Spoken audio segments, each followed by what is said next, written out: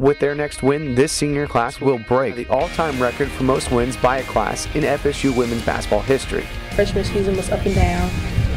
Sophomore year season, we had a really good season. Junior year was a really good season. And, we kind of just want to finish with a bang. It's special, too, because each of us have a different story.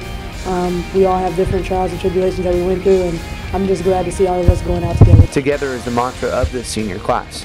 The greatest part has been winning as one. I come from a big family, and it's all about relationships and people that you care about, and people that care about you. And to win with such an amazing group of women is an amazing feeling. Coming in our freshman year, we had a lot of ups and downs, from laughing together, crying together in the dorms, and going through where Gabby, decided not to play. And I think that it just brought us closer, and I think that we really have created a sisterhood. But these seniors aren't done yet. Plenty more goals to achieve. ACC championship and going to the Final Four.